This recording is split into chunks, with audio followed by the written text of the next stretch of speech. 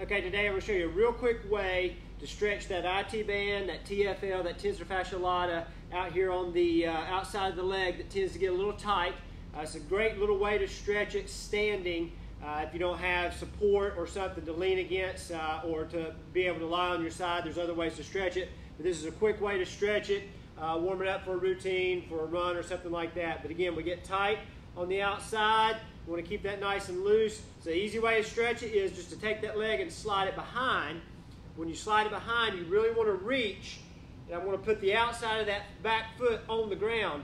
I want to reach up and over, directly over my hips and chest, and I give a little overpressure, a little push with the opposite hand, pushing the hips away. So upper body is going towards the foot, and the midsection I'm pushing away from the back foot.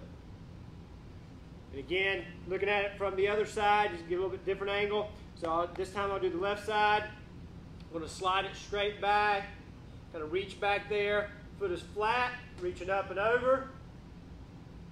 Pushing that hip from the outside, pushing towards camera.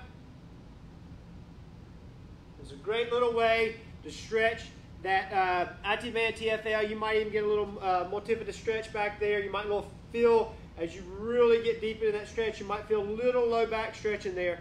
But try that out, see what you think. Again, it's just a different twist on a standard IT band stretch, but just to give you something different to try.